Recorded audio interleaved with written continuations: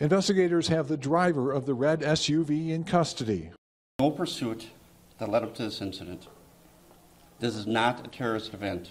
At least 5 people died and more than 40 others injured when 39-year-old Darrell Brooks allegedly plowed his car into the parade and its onlookers. Matthew Rood was watching the annual event with his family.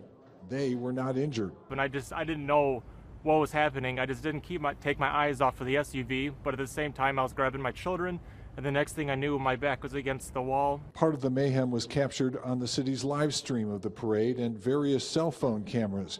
One video shows a child dancing in the street as the SUV speeds by just a few feet behind her. Other videos show the frantic efforts to get help for those struck by the vehicle. We came across the little boy that was in the road, turning purple. The Milwaukee Dancing Grannies posted on his Facebook page that 2 of its members were among the dead, calling those lost extremely passionate grannies. That was the worst thing I've ever seen in my life. That was the worst thing I've ever seen in my life. Schools in the city closed today and now through the rest of the holiday weekend. John Garcia, ABC News, Waukesha, Wisconsin.